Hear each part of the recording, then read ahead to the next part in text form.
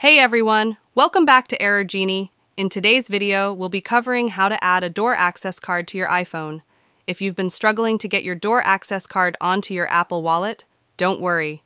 I've got a step-by-step solution for you. First off, Apple Wallet supports adding things like debit cards, credit cards, transit cards, driver's licenses, and some IDs. But it doesn't natively support adding door access cards directly. These cards usually work through NFC, near-field communication, and will need a third-party app to make it work. To get started, head to the App Store and search for an app called NFC Tools, or something similar that supports NFC reading and writing.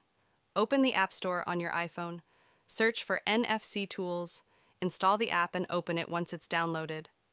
Now that the app is ready, open the NFC Tools app. Look for the option that says Read NFC Tag. Once you tap that, hold your door access card near the top of your iPhone where the NFC reader is located. Wait for the phone to detect the card's NFC signal. This might take a few seconds. After the card has been successfully scanned, you should see an option within the app that says Add to Apple Wallet.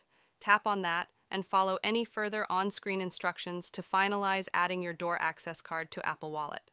Once everything is done, open your Apple Wallet to confirm that the card has been successfully added. And there you have it. That's how you can add a door access card to your Apple Wallet using NFC technology.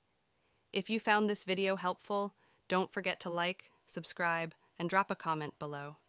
Thanks for watching, and see you in the next video.